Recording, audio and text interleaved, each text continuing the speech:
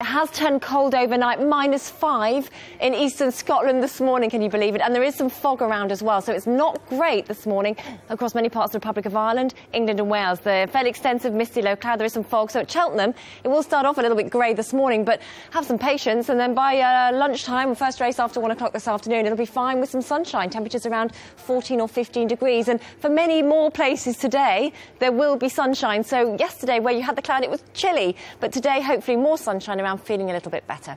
Now, through the evening and night, we'll have fog becoming rather more widespread again. It'll come east, come in from the Thames estuary across the southeast. There'll be fog in other areas as well. It'll be a little bit of frost around too. A front in the far northwest of Scotland to bring some changes there, with some rain for the next 24 hours or so. Not a lot, but some rain for Highland. Elsewhere, though, hopefully after that foggy start tomorrow, some sunshine breaking through. Quite warm in the sun, cold weather, cloud lingers, and into the weekend, breezier, but a lot of dry weather still.